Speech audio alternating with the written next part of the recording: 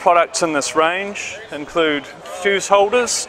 So we have fuse holders for ANL fuses and also for Class T. So here we have a small ANL fuse holder with the ANL fuse sitting here. This is a very cost-effective means of giving you high amperage fusing.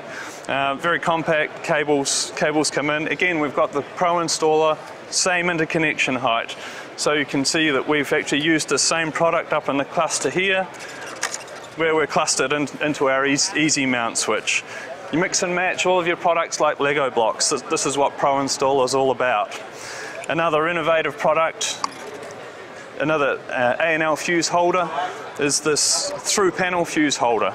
With this, it's designed so that the cables actually come in from the back. So we might have a battery switch on a panel, we can put the fuse holder and it's out in the open, it's easy to inspect the fuse to check whether it's the fuse is okay. These ANL fuse holders all have a fuse window in the top so that you can see into the center of the ANL fuse to determine whether the fuse is still okay.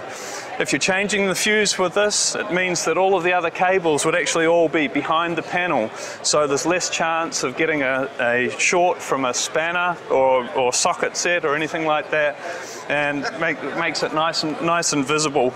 So much easier for the user and a much tidier installation if you ever go to change a fuse. We then move into what we refer to as our double-studded fuse holders. So again, this is another ANL. This one will cope up to 750 amps. These two units here, currently rated at 300 amps, but we're actually changing the rating on that to 500 amp unit. This one a 500 amp unit.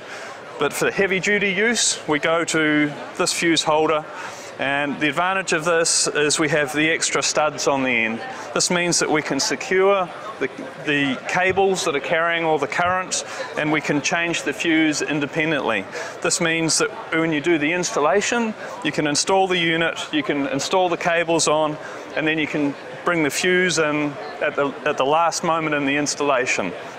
If you're changing the fuse, if you're in a boat that's moving around in a seaway, it means that there's no danger that there's going to be a high-powered cable that comes loose. And so that's why we recommend this for high-power applications and with the rating of 750 amps. So those three are our ANL fuse range.